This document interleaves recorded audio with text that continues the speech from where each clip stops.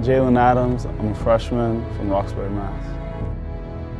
Come from Roxbury, Mass. Is not a lot of basketball players make it out of there. It's easy to get distracted.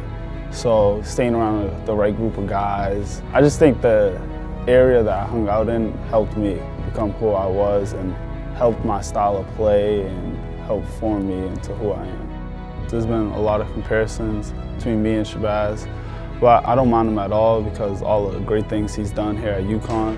My style of play is a very athletic guard who likes to attack the rim and play above the rim. The way Coach Ollie coaches, I think it fits me really well. He has a great connection with his players. I think we have the team and all the pieces. I really think we could accomplish a lot of big things, such as like win a national championship.